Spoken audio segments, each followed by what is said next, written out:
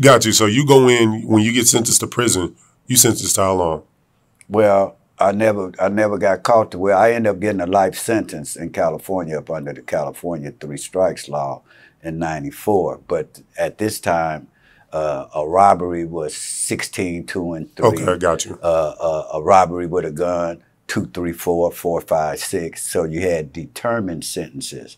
So at that time, you could go in and out. But as I started getting the violent robberies and stuff, I ended up getting like 10 years, might do 6 or 7. I was going back and forth on what we call the installment plan. Okay, so when you start hearing about this 3 strike law being passed, did everybody really recognize what it was for, how it was going to really impact? Nah, well, first of all, didn't nobody even know it was a law because people forget it was signed as an emergency measure. Mm-hmm. It wasn't voted on. All the governor did was took a strike of a pencil and he signed it in as an emergency measure. But when you really think about it, it was the election year and they seen that tough on crime garnered votes. That was Mike Reynolds' daughter who got it. So when the 3 strikes law came out, it came out March 7th, 1994. But there was no warning that it was out. They just signed it overnight. And I got arrested, say, March the 11th. I'm in there for $2 worth of dope. And we standing up here and they say, Mr. Foreman, you being arrested where you know you come up under this new law that could get a life sentence. So if you read the newspaper article, I tell them, you got the wrong name up here, man. I'm only in here for a couple of dollars worth of dope. I ain't got no murder case. And he say, no, this new 3 strikes law. And if you look at the paper, they'll say I ran and was running through the court. I was gone because I knew they had set me up. I don't even sell it. So that law, most people didn't know. Then when they seen the piece of man put us in paper, but all of us were non-violent, non-serious offenses. We didn't have no violent offense, and we didn't have the opportunity that people that didn't have no prior offenses, they get 3 times to mess up. But because this law was retroactive, that means all my priors from 75, 76 make me automatically eligible at that time to where you automatically had to get 25 years to life. So I ended up with 25 years plus a consecutive sentence and ended up becoming the first one to ever get released up under the 3 strikes from a life sentence in 1997. And then I co-authored, I wrote a book called The New Slave Ship, 3 Strikes You In, Not Out, which depicts this prison industrial complex and predicted the mass incarceration that it is now. I did that in 97, 98. And that book's still relevant today. So when you get this, you stand before courts and they give you this sentence of 25 years, like, what is going through your mind? Well, a real convict, and there's a difference between a convict and an inmate. Big difference.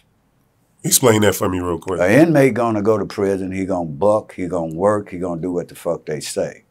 A convict gonna go there and do what the fuck he want, regardless of whatever you say. I wasn't working on the streets. I'm not programming, and that's our get down. They don't mind fucking off the police. You see them bragging over here, particularly these guys. Oh, I caught a fade in the county. You couldn't never hear us talk about that. You'll see we hear us caught a body in the county against the police, but not where we gonna fight for the police and do some entertainment for them to sit and watch. I was in Corcoran. Google the Corcoran murders, where they was letting the BGF, the Mexican Mafia, the ABs, where they letting us out in isolation, in controlled movements, where we in a shoot program, security house, and walk along, and you'll be a black out there, and they'll let them out like lions, and you fighting them off, and you get killed. Google it. So they was killing us. So at the end of the day, the game was different down there back then. And you had to really stand up for that stuff, man. You really did. So it wasn't, we didn't have time to be bragging or trying to, we had to really survive in there to where they were really after the young guys. So there's a big difference between being an inmate and a convict. So my mindset is this. to get back to what happens when I go to court. I already know I'm fit to get found guilty. I already know that it's a mandatory 25-year to life sentence. So what I did do is start every time I go to court putting something on paper to where I might be able to peel it. Did you say you was the police when you ran and did a warrantless search? I had my lawyer ask that question, and that's why I sit here today.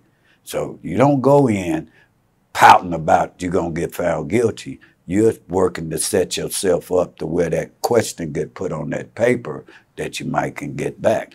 So when they told me I was getting 25 years to life, I didn't feel nothing because I looked at it like this. It's a lot of shit that you get away with, money, hustling, and you don't pay taxes. But when you hustling and you don't pay taxes, you pay taxes by going to jail and they take it out your ass.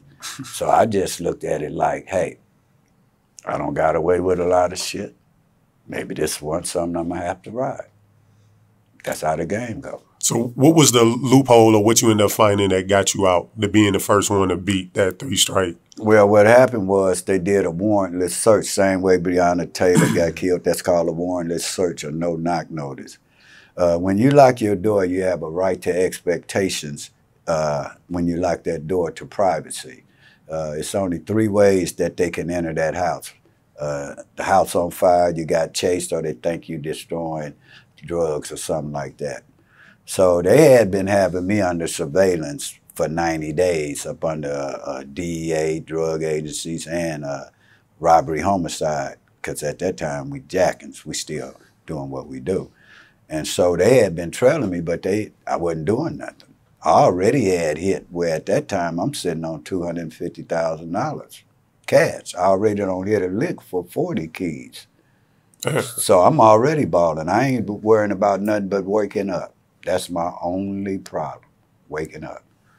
And so they trailing me and stuff, and then the day 3 strikes come out, they do a warrantless search, where when you do a warrantless search, you have to announce. It's called a no-knock notice. You have to say, bam, police. You can't go, bam, police. It got to go police then. That's called a no-knock. So usually the police will lie, and they'll say, well, did you do a no-knock notice? They'll say, yeah, we gave them notice. But it was a rookie cop that went first in my case. And my lawyer was like Columbo. He was fit to walk off, and he said, oh, did y'all make an announcement before y'all knock? And we was walking away thinking, we know he gonna say yeah. But when he said no, I knew I had a chance because they didn't have no warrant. And we ended up filing an appeal. Took me 3.5 years, where usually don't nobody get out from LA with a life sentence, no less than 28, 30 years, where there's a very few get to come home on a reversal from a life sentence. So I was very blessed in that regard.